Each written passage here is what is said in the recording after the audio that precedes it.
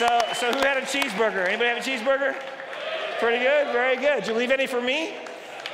No? Probably not. Any bacon at least? No bacon? Ketchup, maybe pickles.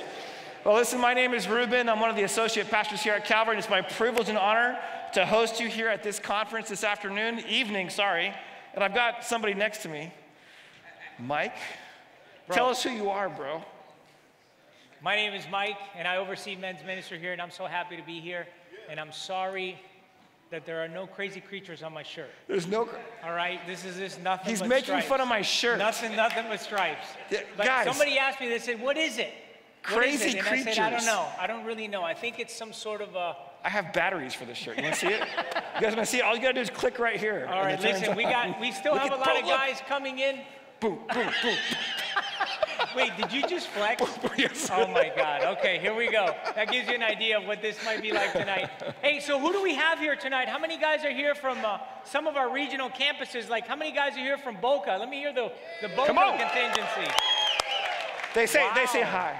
Boca? They say hi. Hi, guys. Hi. Right? No. They're legit dudes. What about Plantation? Oh, come on. In our next men's event, we're going to get a rope, and we're going to do a tug-of-war between Boca and Plantation. But the pastors can't participate because those guys are kind of jacked. Anyways, what are some other campuses? What about West Boca? West Boca. All right. Okay, 2 guys. We love awesome. you guys.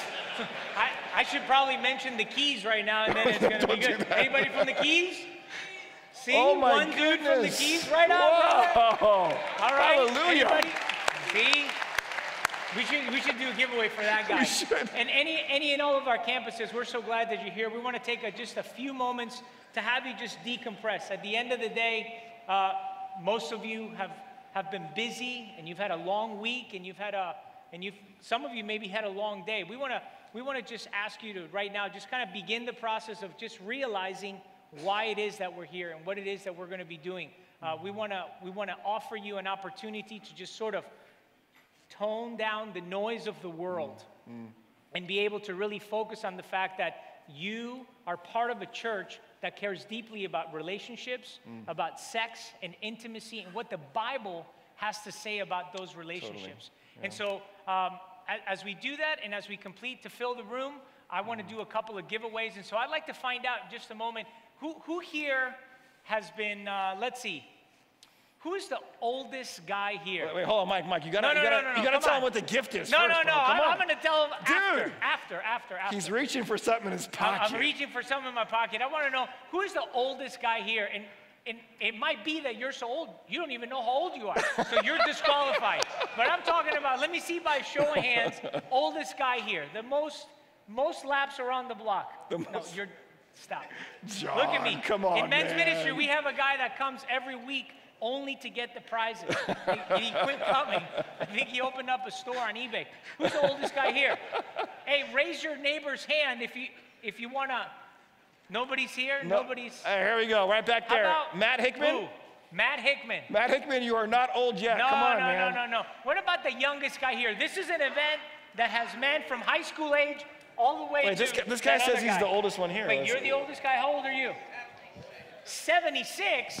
All right. 76 is not that the old. oldest? Is that the oldest guy here? 76? 81. 81? Do I hear 82? No? Anybody else? I think the 81 wins it. Hey, let's go to the opposite end. What about the youngest guy here? We have high school age men here tonight. Gift cards, Who's the man. youngest guy here? Now, if you're 11, and I'm not talking about how old you are mentally. I'm talking about like on your birth certificate. So what do we got?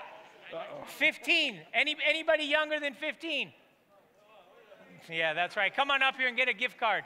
Come on up here. Hey, give this guy a hand. Bro, we're so happy that you're here.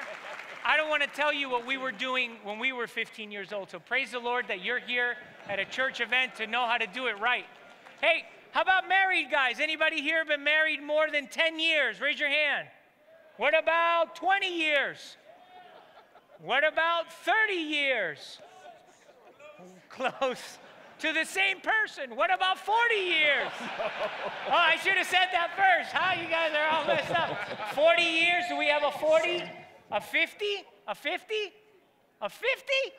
No. 40, 45? 46? 40, is that it? It's not the 80-year-old. Come on up here and get a gift card, man. Come on up here. We gotta check the marriage license. How many years? What was the winner? How many? How many? 45. 45. Good job. 47 years. 46. Oh, 47. Man. Hey. Don't make me call security. Settle down. Settle down. You're getting all crazy on me already. All right, so what do we get up there? 55. Oh, that's the guy. That's the guy with the eBay store. Go hurry, Ruben, give him the card because he'll start a scene. All right. Anybody here get married this month? You just got married this month. Like, legit. You got married this month? No, but I'm talking about this month of this year. My bad, I didn't clarify. Huh? Anybody get married this week? Anybody got married this week? This month? This month is the man right here? Okay, look at me. I know what you're doing. Anybody? Hey, that's right. Come on up here. Come on up here. Hey, how long you been married? 3 weeks. Huh?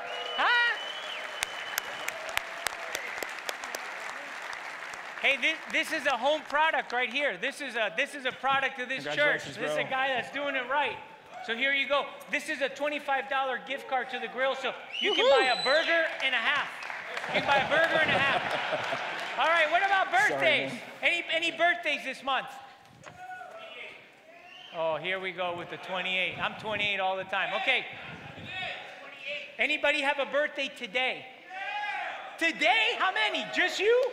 Come on up here, bro. Come get your gift. Happy birthday. Oh, yeah. Look it. You know you're in a church in South Florida. That's right. When the guys over here are saying, check his ID. It's perfect. You guys are perfect. All right. Oh, he did. That's what I'm talking about. Hey, happy birthday and God bless you. Happy birthday, man. Happy birthday. So listen, so we have guys here that are high school age here tonight. That's right. We have men that are single. We have men that are married. We have all kinds of, Ruben, you remember when you were in high school? I don't like to remember, but yes, I do remember, Yeah, I unfortunately. remember. I wasn't doing this kind of stuff when I was in high school, but then eventually we got That's right. We got out of the house, right? We That's became right. like single. We were in charge of what? Of the world, Yeah, right? little paycheck. Nobody tells us what to do. Little That's right. paycheck, that's right. What else? You get to do all your own business, right? That's you right. get to do all your own laundry. That's right. And sometimes you soap. That's right. And the whole Every once in a deal. while. And we were men, and we were in Dishes. charge, and we were free. That's right. And we were single, brave men. Road trips. Yeah, road trips. Right. And then eventually, God had mercy on us, right? That's right. And he did what? Much mercy on me. Much mercy on And both much of mercy us. on you. That's very true. Well, I got most of my friends still wondering how it is that I tricked her. I promise I didn't trick her. I just tried to be nice. That was it. That was it. But at the end of the day, we're really, really happy to see such a diverse and broad group of men. And at the end of the day, we do have one thing in common, and that is that we are men, and we are desperately pursuing a Savior that has already given himself up for us. That's right. You know, when we think about Broward County, and we just mentioned all the campuses, the Tri-County area, and we think about the brokenness really of our culture when it comes to sexuality and intimacy. I think about my sons growing up in this era, you know, and what they're going to see, what they're going to hear, what they see on top of taxi cabs. You know, that's the reason why we really designed this conference for you. And I'm so thankful that we have leaders and pastors who believe in talking about something like this here at our church. And so our prayer has been for you that you would be able to come to this place and leave with some boundaries and some ideas that you can take into your home, into your own heart, to walk as a righteous man in Palm Beach, Broward, and Dade counties all across our area for the sake of Jesus' name. Amen, amen. Some of you guys are here because God is going to show something to you and reveal something to you, but I believe many of you are here because God wants to utilize you in your history, in your experience, to inspire and to encourage and to walk beside another man. In men's ministry at Calvary, Fort Lauderdale, we believe that no man should walk alone. That's right. That's really been our battle cry because we know that outside of these doors, there is an enemy that hates us. He doesn't dislike you. He's not your enemy and then at the end of the round you shake hands. He's an enemy that wants to see you dead and broken and destroyed. And so therefore, if I know that I live in that kind of environment, I don't want to walk alone. I want to walk along with a brother that's going to not only have my back, but have my sides. Somebody that'll tell me the things that I don't want to hear, not because it's their opinion, but because they're written in God's word. And so that's what we hope will happen tonight. Let me give you a little bit of a rundown. We're going to meet in just a few minutes. We're going to have a time of worship. As soon as that's done, we have a tremendous guest speaker that Pastor Doug will come out and introduce, who will speak to us in a general session. Once that general session is over, you're going to be divided into breakout groups based on where you are in life. The married men will stay in this room, and we'll probably just gather up and we'll just stay right here and handle the topic of sex and intimacy as it pertains to married men. The single men, that means divorced, widowed, and not yet married, you're going to go straight down those center doors and you're going to go to our high school's theater. And over there will be pastors doing a breakout session specifically geared towards the single men.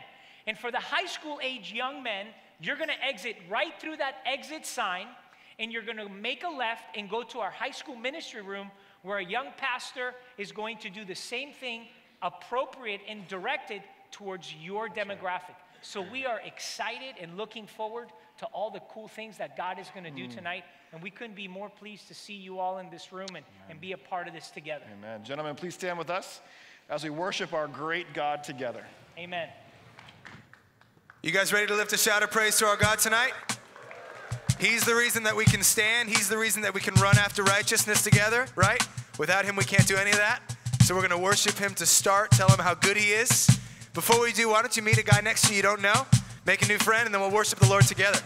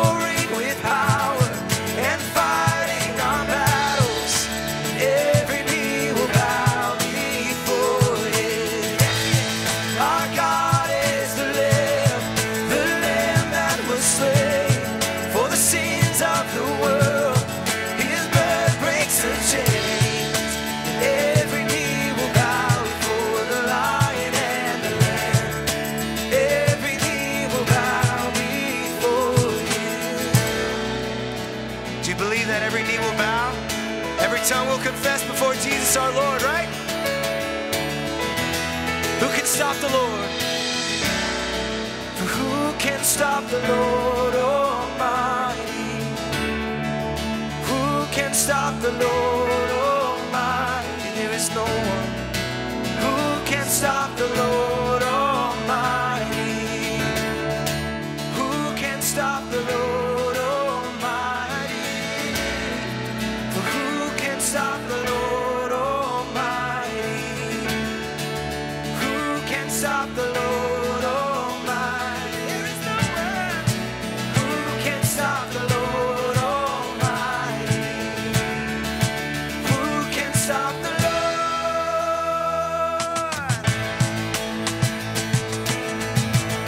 Come on, our God is a lion.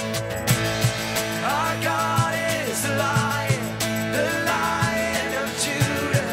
He's roaring with power and fighting our battles.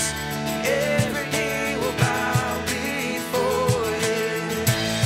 Our God is the Lamb that was slain for the sins of the world. His blood breaks the chains.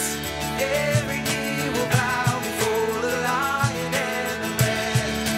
Every knee will bow before Him. Oh, every knee will bow.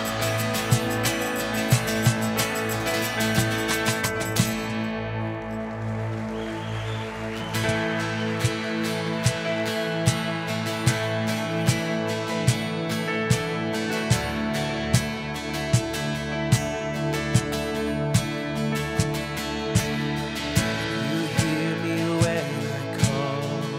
You are my morning song. Though darkness fills the night, it cannot hide the light.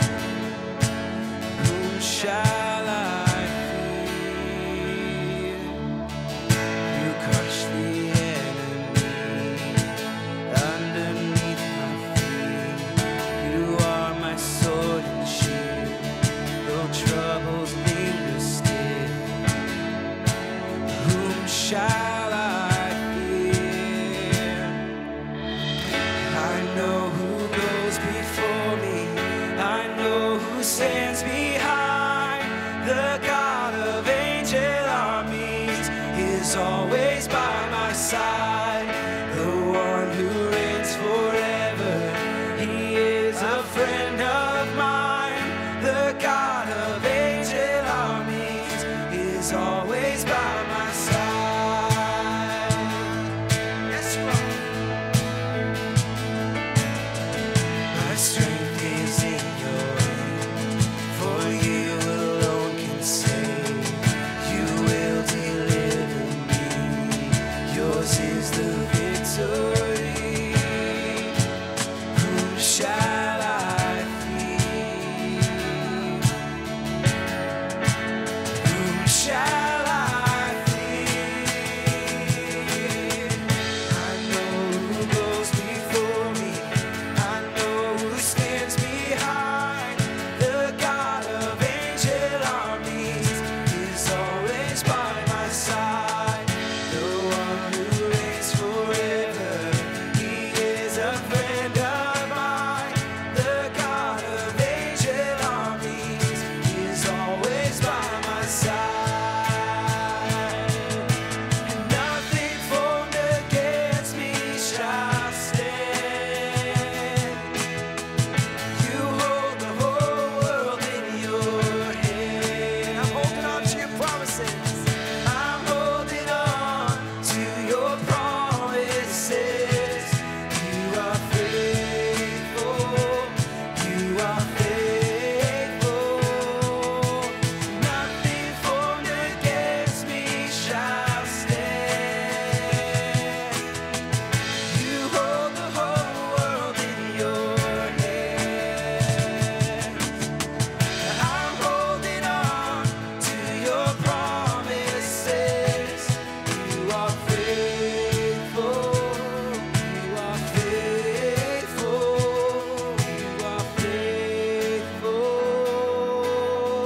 Sing, I know who goes. I know who goes before me. I know who stands behind.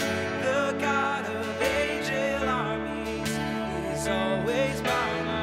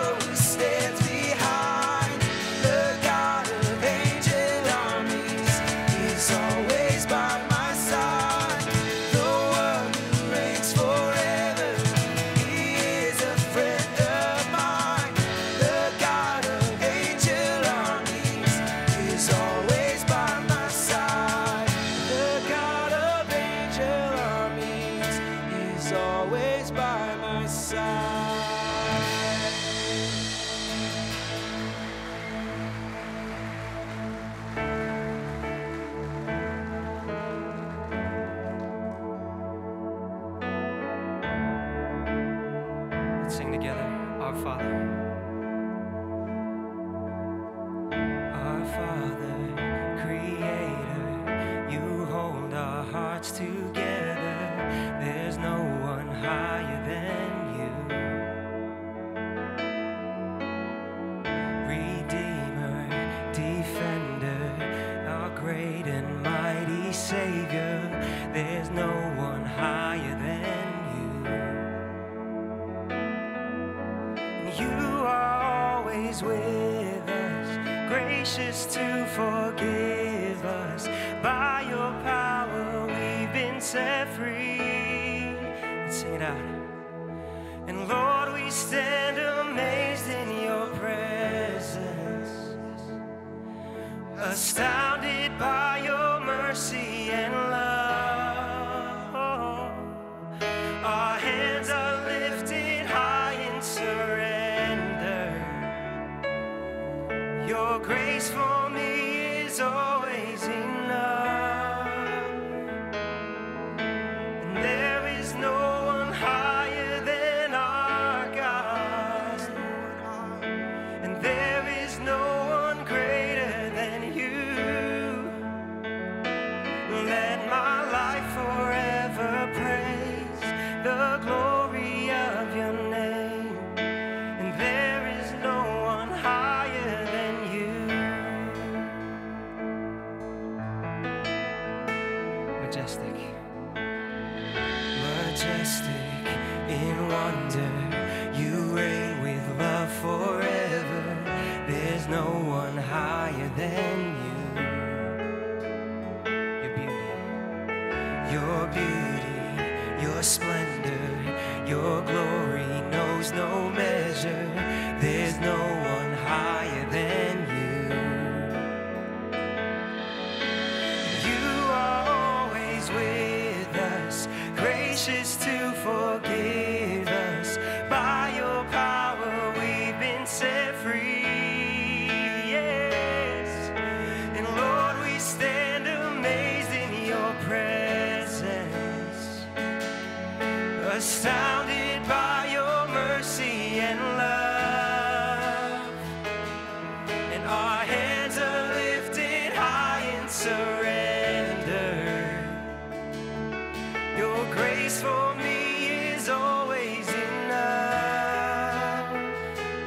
And there is no one higher than our God. No, there is no one greater than you. Let my life forever praise the glory of your name. And there is no one higher than you. No. Lord, you are worthy of our praise.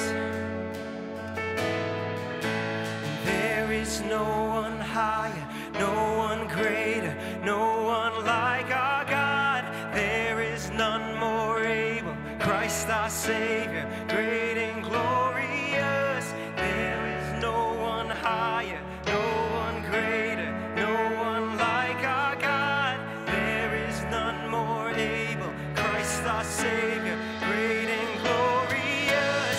There is no one higher, no one greater, no one like our God.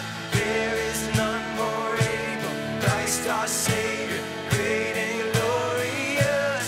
There is no one higher, no one greater, no one like our God.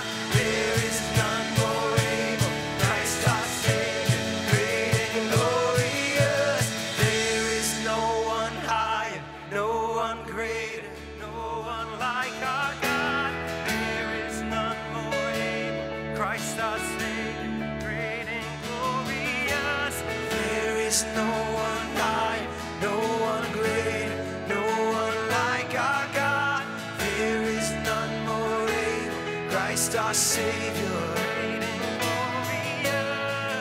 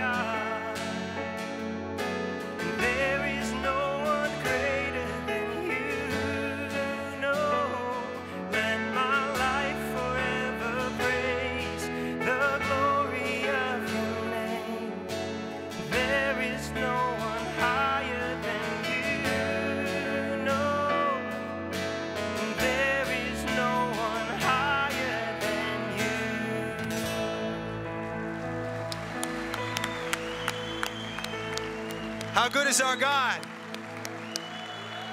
Would you shout hallelujah with me? Hallelujah!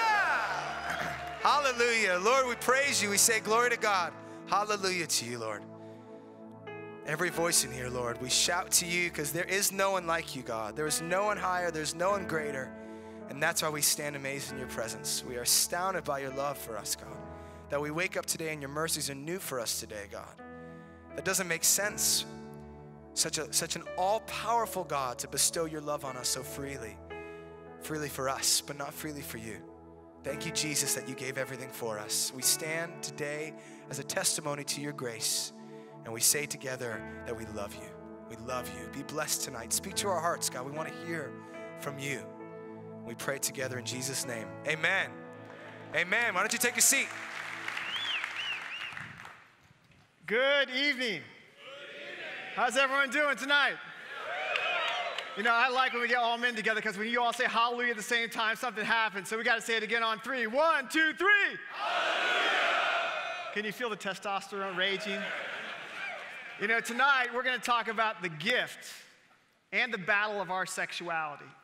And as we thought about this event 9 months ago, we started praying, who can we ask to speak? And so the pastor who's going to come, he left here from Calvary Chapel, Fort Lauderdale in 2000, right about the time I was coming on staff. And I remember listening to his journey of faith, and I've had the privilege of watching him walk out his faith, planning one of the most vibrant Calvary chapels in Chattanooga, Tennessee. We continue to see and hear stories. Anyone been to Chattanooga, Tennessee? The Calvary Chapel, it's an amazing place. And Frank has been married for 21 years, has 5 kids, and not only is he a great teacher, but he's a great pastor and leader of people. So please warmly welcome here Pastor Frank Ramsor.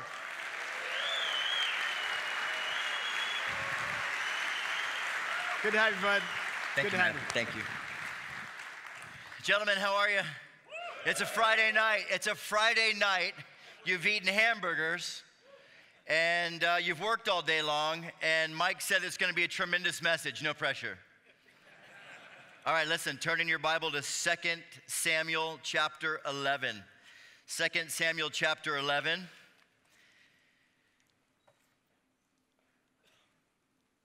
And we're going to take a look at the most famous one-night stand that there's ever been. And it's the most widely publicized affair the world has ever seen. And one of the things, and there are many things about this event that is profound, is that this happened, of course, in the life of one of the most celebrated and beloved of all of the saints of faith in Scripture. And of course, I'm talking about King David and his fall with Bathsheba. And the fact that this happened in his life is a life lesson in and of itself. And the fact that David is famous for both his sin, which was great, and his heart for God is an entirely another life lesson in itself. And the fact that God literally chose to record for us one of the most tender failures in one of his most beloved saints' lives tells us tons about God. Nevertheless, here we are, front row, the greatest affair ever recorded. And without question, one of God's biggest ideas in recording this for us is that we might be steered away from the same. You know, one of the things that God does from time to time is he'll take a principle that he intends to teach in the positive, but he'll flip it in reverse, and we get a chance to see the negative. And so he sometimes will give us insights to what's right by showing us what's wrong. So here we are, and we're hoping to learn something, as Pastor Doug mentioned, from God about intimacy, our sexuality, God's design, God's desire for it as men. And so he shows us the truth, the whole truth, and nothing but the truth about what our fallen hearts is prone to be enamored with, if not completely occupied with, and what this world openly celebrates, and what the great destroyer perhaps is presently and cleverly designing for every single one of us in this room. So, in my humble opinion, among other things, God says to all of humanity through 2 Samuel chapter 11, here's the truth about false intimacy. We're going to try to learn some positive things about the way God designed the whole wondrous affair, or the experience. But we're going to learn the truth about false intimacy. So we're going to be looking for the right stuff from this really wrong season in David's life. Are you ready for the truth? How many say I'm ready for the truth? Are you sure ready for the truth? Okay, here we go. 2 Samuel chapter 11 begins eerily with the words, "It happened in the spring of the year, at the time when kings go out to battle, that David sent Joab and his servants with him and all Israel, and they destroyed the people of Ammon and besieged Rabbah, but David remained at Jerusalem." When kings go to battle, David didn't. David didn't go, but delegated. You know, one of the great tensions of leadership is knowing when to do it yourself and when to delegate it. And it becomes abundantly clear, crystal clear, this time David got it wrong. David's in the wrong place at the wrong time. The wisest man who ever lived, his son, Solomon, observed with perfect accuracy. There's a time for every activity under heaven. There's a time for war, and there's a time for peace. So we have a great man. We have an incredibly great man about to fall prey to the power of his environment. One of the world's greatest men is in the wrong place at the wrong time, and he put himself there. Craig Rochelle in his book, Fight. Anybody read this book? Craig Rochelle's got a book called Fight. I recommend it to every man. It's small. There are no pictures. It's a short little read, but it is a powerful read nevertheless. And he writes this. He says, observing Samson, by the way, he says, "Have you ever noticed that being in the wrong place never helps us do the right thing?" Great man about to fall prey to his environment. You know, King David was a man that it appears that everywhere he went and he was victorious in battle, he would set up garrisons, you know, to sort of make sure that he gained and kept the victories that were his already. Except he failed to protect himself here. David at this point is essentially alone. There are many people around, but the men that knew David are no longer around. Those who really know David, they're off fighting Ammonites. So verse 1 tells us when it happened, when David chose the wrong place at the wrong time. Then verse 2 tells us then it happened. One evening that David arose from his bed and walked on the roof of the king's house, and from the roof he saw a woman bathing, and the woman was very beautiful to behold. It happened one evening. It's just one night.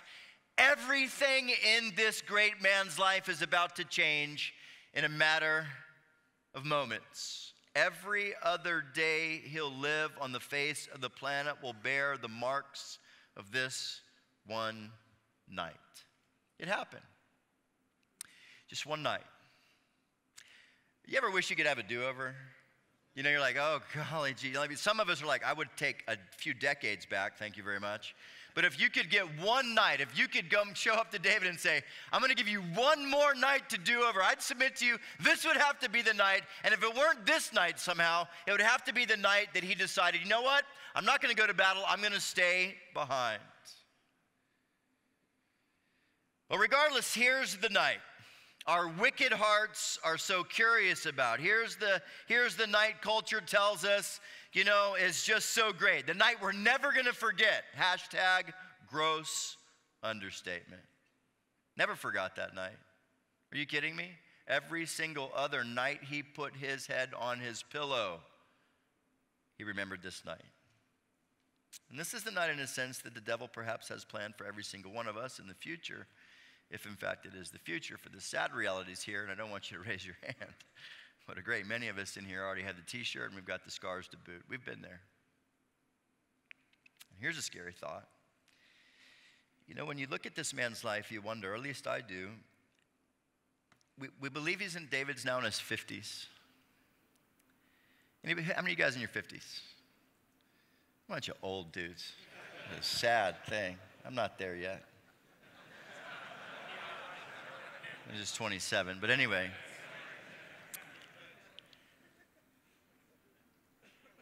Here's a scary thought. This one night was 50 years in the making for David.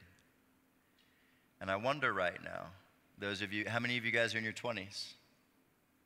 Yeah, could it be, listen, could it be that there's a clock in the temporary, not eternal councils of hell, and the dial is set for when you're 50? It's 30 years in the making. Does that ever scare you? 30 years in the making. Could it be that right now in the works is our night, our one night?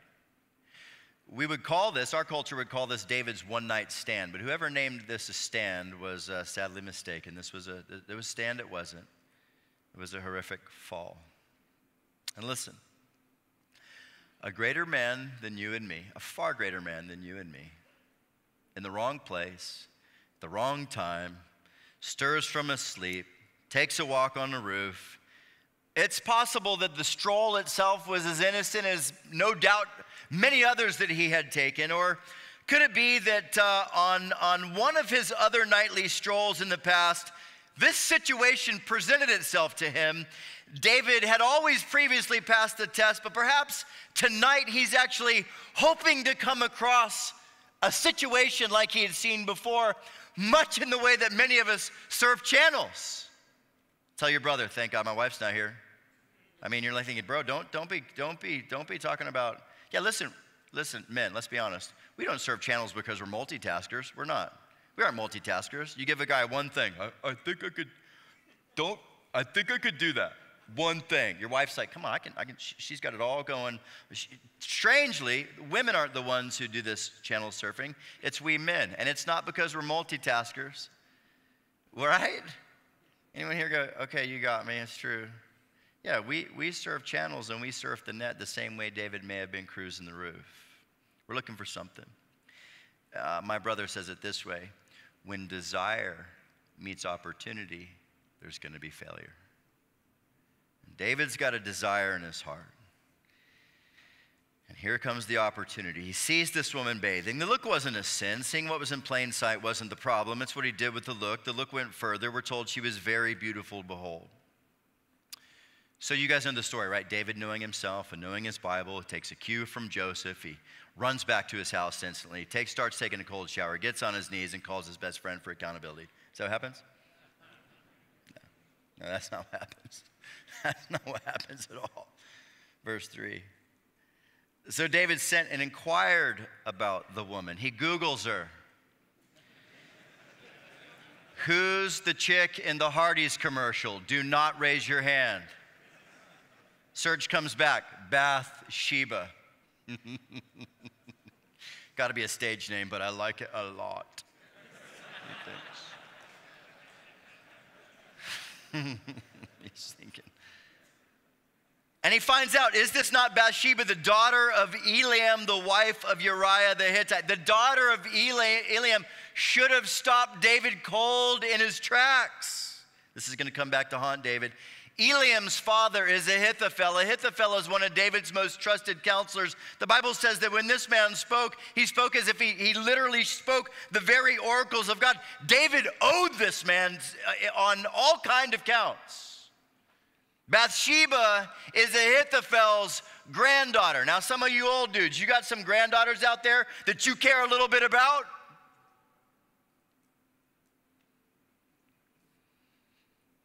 But when his blood boils the way David's did on the roof, it's next to impossible to reason. Probably why Joseph ran in the face of his temptation instead of trying to reason. By the way, in the case of sexual temptation, running is always better than reasoning.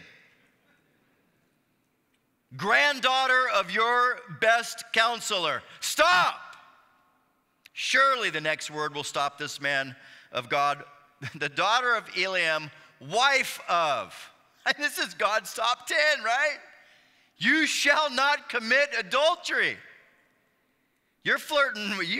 I mean, this is dangerous. Wife of Uriah the Hittite. And not just any married woman, which should have been enough. She's married to one of your mighty men.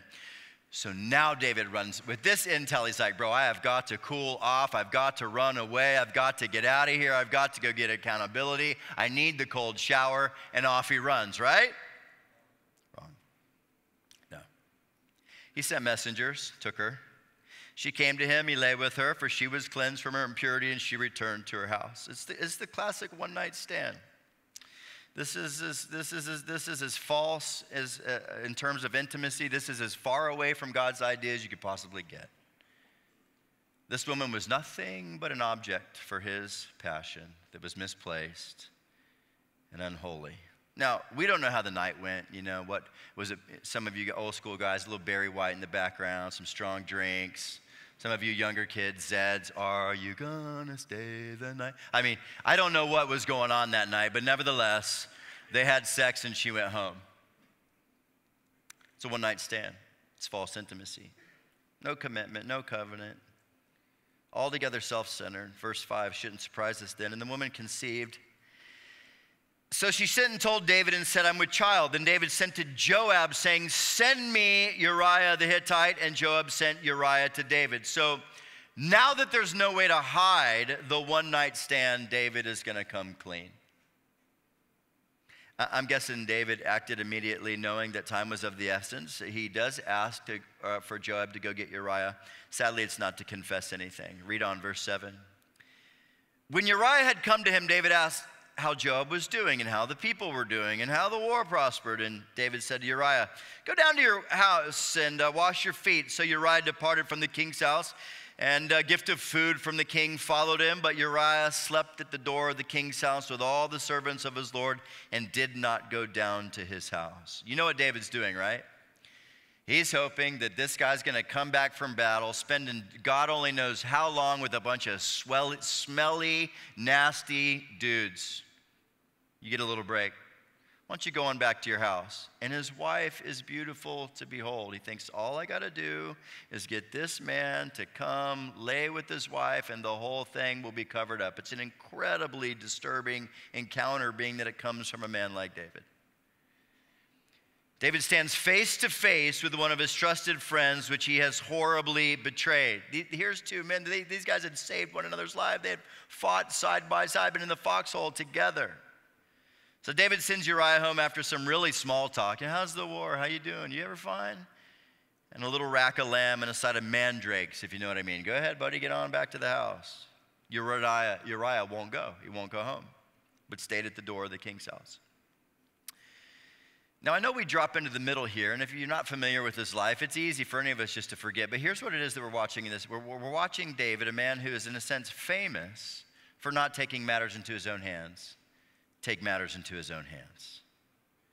David knew that God's hands were more capable, but now deceived by sin, David is doing something different. Sin will lie to you, boys. Sin is deceptive.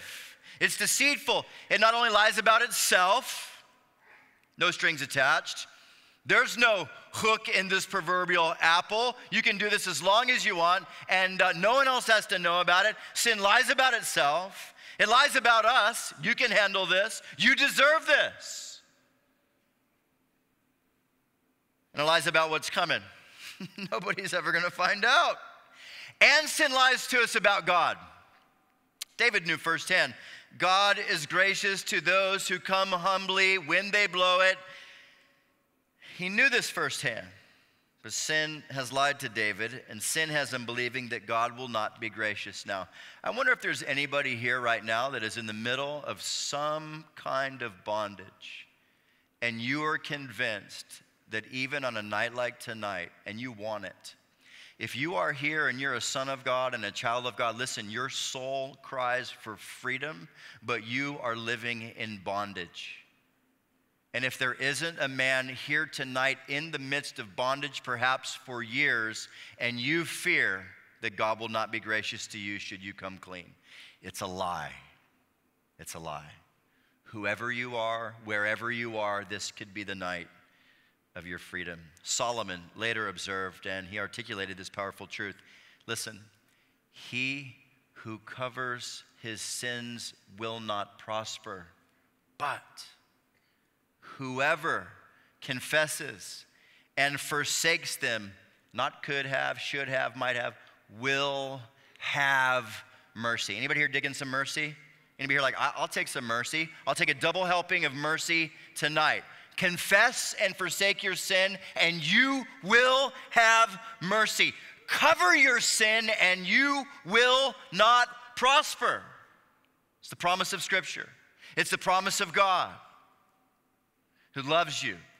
You know, we were singing that song. I'd never heard this song before about the Lion of the tribe of Judah, and he roars with power. You know, there are 2 lions right now roaring in this room, right? 1 Peter 5 lion, he roams around seeking whom he may devour.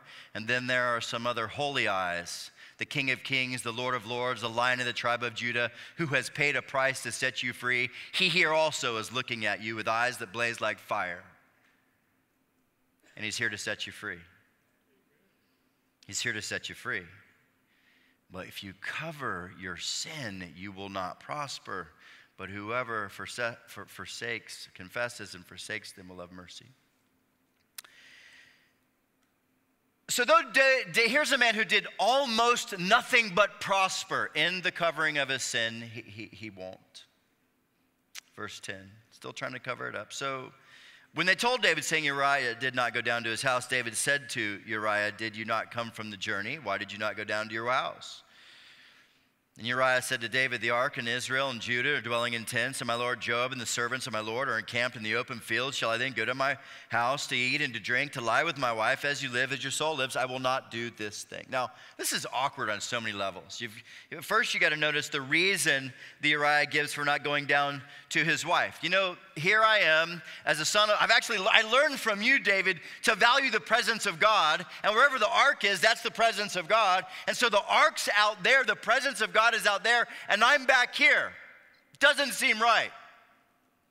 Wasn't too long, if you go back in 2 Samuel, that David was literally on his knees before God right there at that ark, so close. But now the ark is out there on the battlefield, and David is back in Jerusalem. There's literally a distance between David and the manifest presence of God, and that's when men, great men, sin, when there's distance between God and man.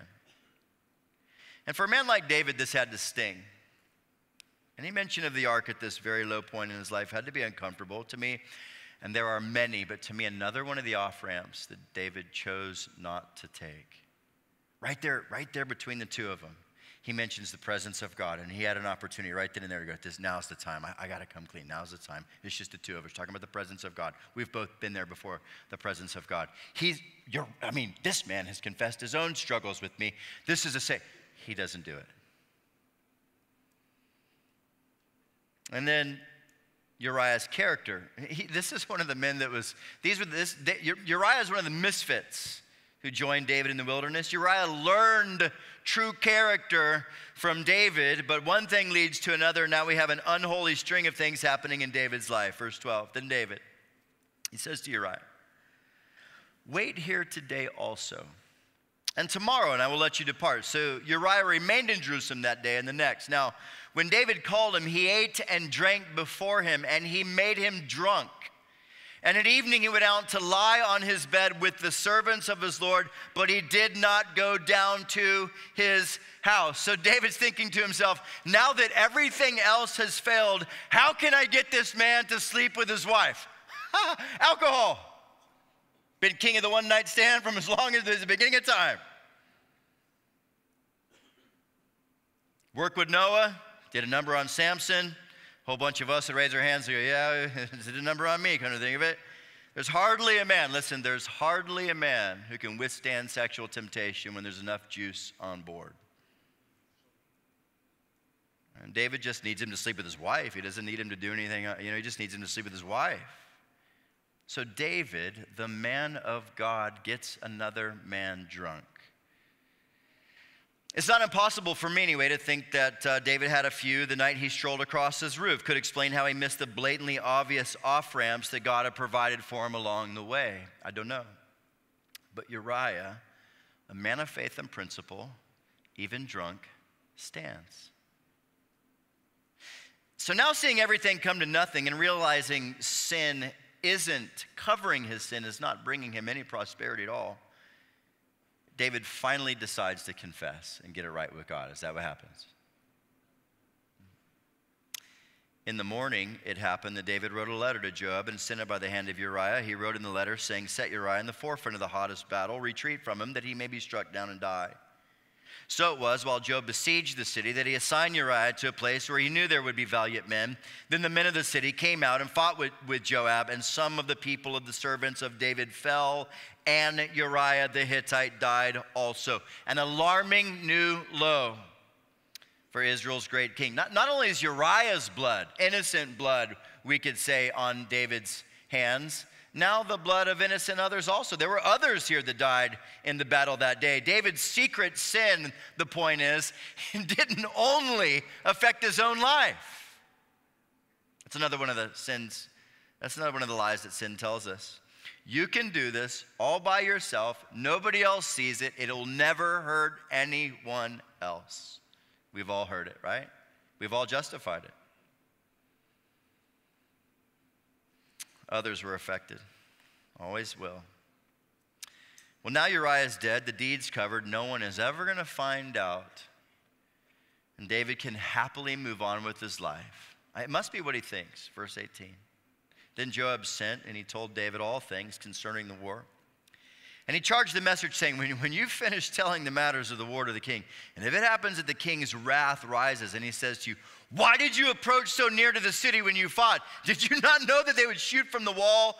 Who struck Abimelech, the son of Jerub, whatever?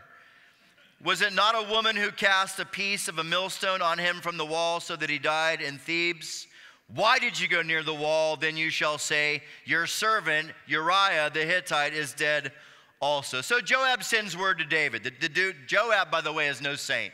This guy already has innocent blood on his hands. David knew where to go when he had to get a dirty job done. You go to a dirty dude. Joab owed David. David could have already put him away because of his own propensity for evil. Perhaps Joab's shady history prepared him to participate in David's dark deed here. If this is true, listen. If it's true that the kind of life that this man lived prepared him for such a dark deed, then it may be that your dark dealings and my dark dealings prepare us for even greater dark dealings. And if that's true, then the life lesson is what? Don't be a shady dude.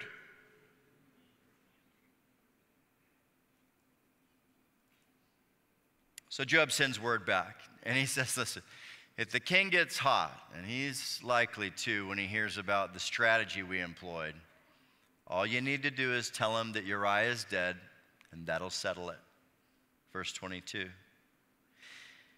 So the messenger came and told David all that Joab had sent by him, and the messenger said to David, surely the men prevailed against us and came out to us in the field. Then we drove them back as far as the entrance to the gate. The archers shot from the wall at your servants, and some of the king's servants are dead, and your servant Uriah the Hittite is dead also. Then David said to the messenger, thus you shall say to Joab, do not let this thing displease you. For the sword devours one as well as the other. Strengthen your attack against the city and overthrow it, so encourage him. David callously tells the messenger, go ahead, send some encouraging words back to Joab. I'm not upset. Everything is gone. Don't worry, Joab. Your secret is safe with me. You got my back. I've got yours. You won't have to answer for any military, failure on your part. So now news will reach Bathsheba. Verse 26. When the wife of Uriah heard that Uriah, her husband, was dead, she mourned for her husband. And when her mourning was over, David sent and brought her to his house, and she became his wife and bore him a son. But the thing our culture glamorizes, the thing our wicked hearts find so fascinating, the thing that the devil intends for every single one of us, the thing David did displeased the Lord. Now, we don't know what part Bathsheba played. We don't know if she was, provocatively dressed or fishing on the roof. I mean, she was bathing. Could she have refused the king's advance? There's so much we don't know, but we do know that we've got a married woman now pregnant with another man's child, And that man who is the father of this new child is responsible for the death of her husband. And that man is David, whom the scripture calls a man after God's own heart. So unlike our broken culture and our very wicked hearts and our devious enemy, God will tell us the truth about false intimacy.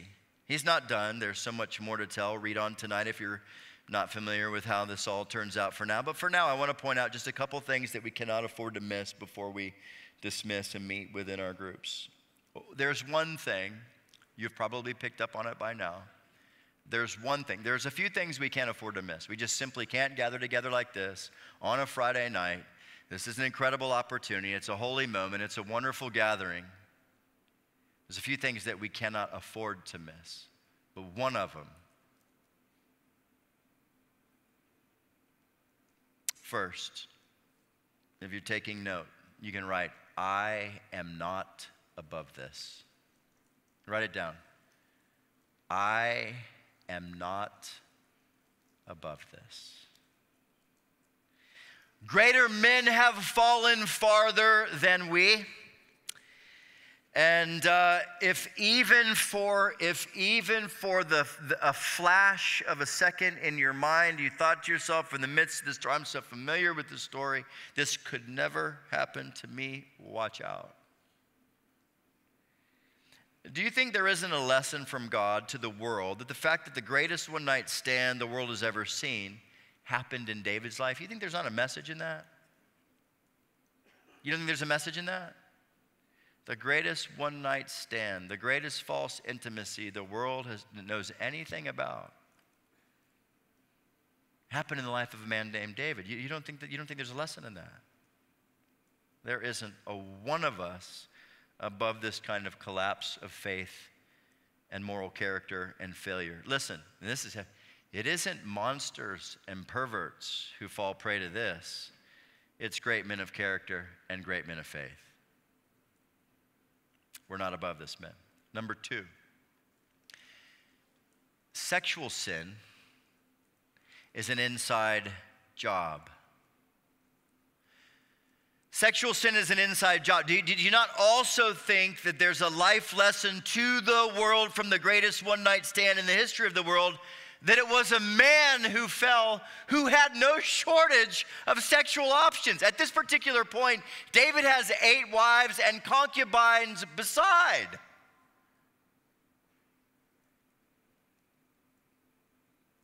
Someone thinks, well, bro, the Bible did say she was very beautiful to behold.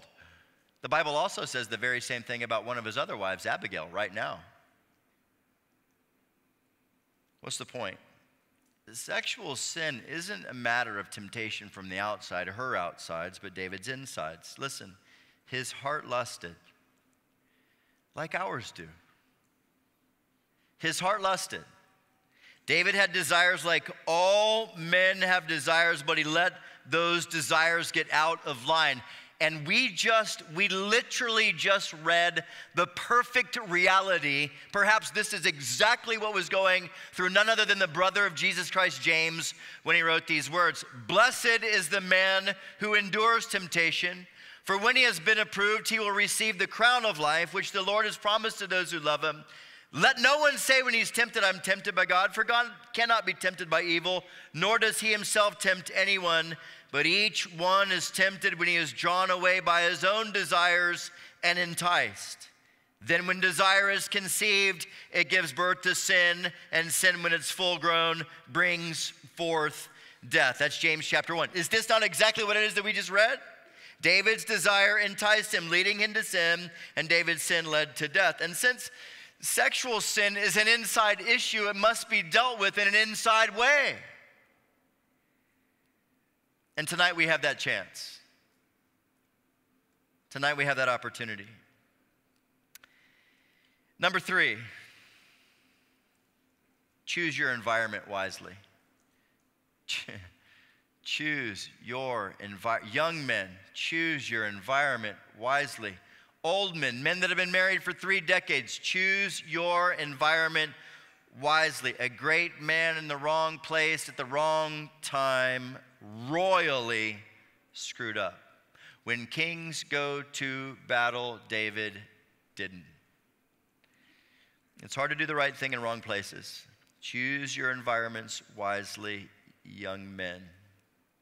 When desire, so I talked about this inside issue. When desire meets opportunity, and typically desire meets opportunity when we're in the wrong place at the wrong time, then there's going to be failure. There was a desire in his heart for something that fell outside of the parameters of God's best. And all I needed was the opportunity. When desire met opportunity, there was failure. I'm going to guess that there are some men here that have an absolute love-hate relationship with their phones.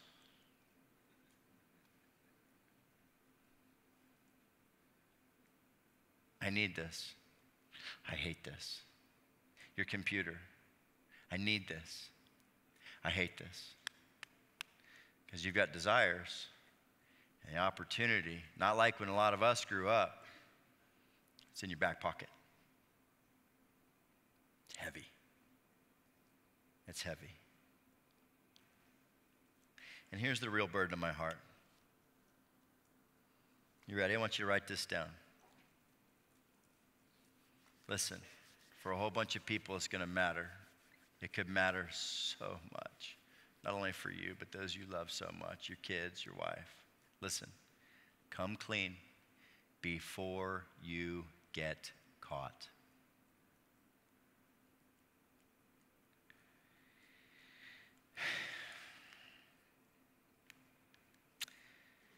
One of the most profound thoughts to me when I look at David's life,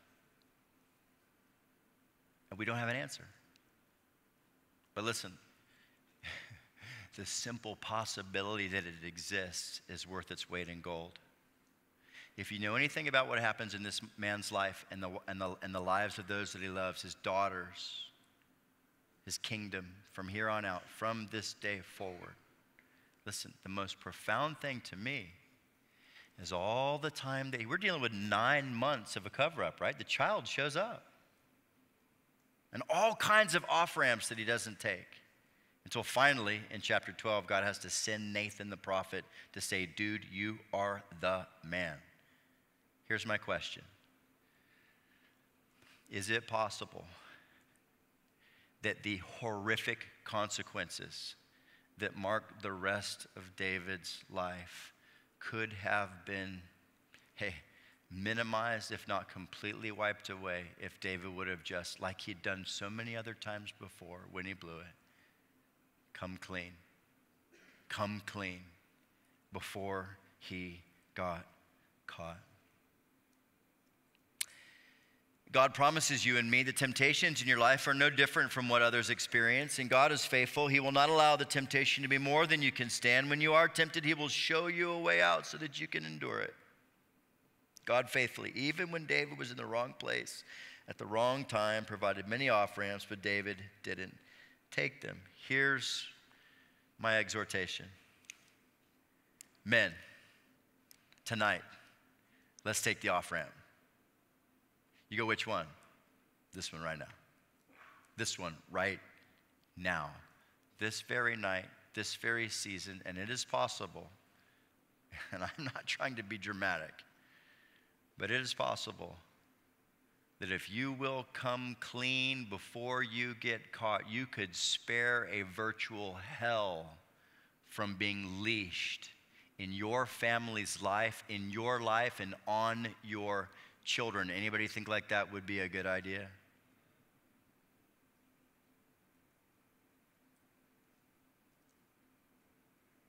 Imagine David being a part of a gathering like this. You know? He wasn't, but imagine David being a part of a gathering like this and having an opportunity. I promise you, as God is my witness, if David were standing here right now, he would say, my brothers, you have no idea how much it's going to cost you if you keep covering it up. Remember the verse we read? It's profound. Proverbs 28:13. He who covers his sins will not prosper. Check it out. But whoever, anybody, any whoever's in here? Whoever confesses and forsakes them will have mercy. That's God's invitation to every single one of us in this room. You know, Doug asked me to come and speak about this whole God's design for sex. And I had in my mind a lot of different ways in which we could go, but I thought, I don't know how many of us are in here. We're all male. Every single one of us knows the struggle. Every single one of us knows the fight. Every single one of us is living in a culture that does nothing to help us walk in righteousness. We are fighting together against the devil who hates marriage, right? That's what we're doing. And it would be the epitome of foolish to gather together like this, get to this particular point and say, I can't. I mean, I'm so deep in. There's no way out. Can't be the case. It's not the case. You cover it. And nothing. Aren't you tired of running against the wind? You put your head down on your pillow at night, and you know it's like the shadow has come in between you and the Son of God. You're saved. He loves you. He's never going to stop loving you. You're here tonight because he loves you. He's pursuing you right now. The Lion of the tribe of Judah is roaring into your soul saying, Son of God, stand up, stand out, come clean. Listen, the only reason God exposed David's sin was to heal him, not to condemn him. The devil is the accuser of the brethren. The Lion of the tribe of the Judah, he is a healer. And there's a heart sickness and our problem with lust. By the way, as long as we feed on every other image, we will have nothing left over, let alone holiness in our minds for our own spouses. Make no provision for the flesh, brothers, to obey it in its lust. That's why a lot of us don't have satisfying sex lives, because we've already had sex a whole lot before we even get to the bedroom. This is a great opportunity. This is a great opportunity. Father in heaven, here we are. Room full of guys. Something about a guy, you made us this way. You're for us, you're not against us. You're for every marriage. There are wives in this room that are in jeopardy. There are little children in this room that are in jeopardy. We're being lied to by sin, lying about us, lying about itself, lying about God, lying about what's coming. And it's the truth that sets us free. I do want to pray in Jesus' name that tonight is not just any other night. That tonight, the night, that horrible night and the consequences will be snuffed out by your great grace. I pray for an unusual boldness in the lives of these men. In the context of this safe environment of brothers. I mean, there's not another brother in here that would condemn another brother for being involved in sin. He who covers will not prosper, but he who confesses. Confess your sins one to another and pray for one another that you may be healed. Let tonight be a night of healing, freedom, victory, and protection. Lion of the tribe of Judah, roar over us and shake us free from the claws of our own wicked hearts, this sick and perverted world, and that gnarly devil who wants to kill and steal and destroy. In Jesus' name, and every man in this room says, Amen. Amen. Thank you. Amen. Thank you so much. Thank you, bro. Thank you, and God bless you. Man. Oh. Thank you, Pastor. Okay, so look at. Take a deep breath. Take a deep breath. Not only a powerful message from the Bible, but for some of you, maybe awfully uncomfortable right now. Take a deep, deep breath. And remember that greater is he that is in you, that is in us, that is in this room, than he that is in the world.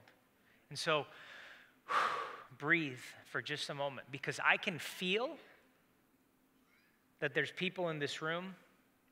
I can't wait for those doors to open so you can just be gone. So take a deep breath. Now we're going to move on with the rest of our evening that God also has planned for us. So the married men are going to stay in this room. And like I said, we'll just kind of get a little bit tighter, and we have a panel of pastors and speakers, and we're going to have conversation. Single guys, you're going to go straight back through these center doors. And don't rush right now, but you're going to go right back through these center doors and go into the theater. It's a straight shot. If you need to use the restrooms, they're marked throughout the sanctuary. You need a quick drink of water. We need you to be efficient with your time. It's not a break. It's not a time for you to discuss the pastor's message. But right now, it's a time to get to your breakout session. Young men, high school guys, you're going to go right through the exit sign over there and head over to the high school ministry room. And then once your breakout sessions are done and you finish through your Q&A session, as you go into your rooms, you're going to get little note cards that you can submit some questions for discussion. After Q&A, we will reconvene in this room right here, and Pastor Doug will address us once again as a group. So go in peace and walk carefully but quickly, and we love you. We'll see you soon.